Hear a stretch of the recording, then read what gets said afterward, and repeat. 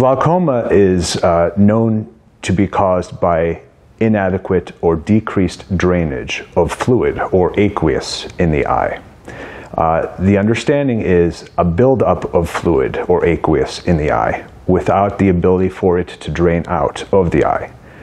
In other words, a high eye pressure leads to irreversible vision loss. And unfortunately, as mentioned, the patient early on may not appreciate or know that it's going on. In the treatment of glaucoma, our goal is to lower one's eye pressure. And traditionally, we've done this with medicines in drop form.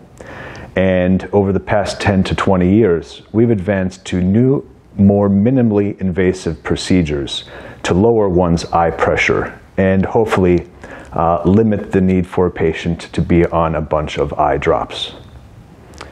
Surgery is also an option for the most advanced of cases, but my goal as the glaucoma specialist is to find the most conservative means to keep your eye pressure low and help preserve the vision that you have.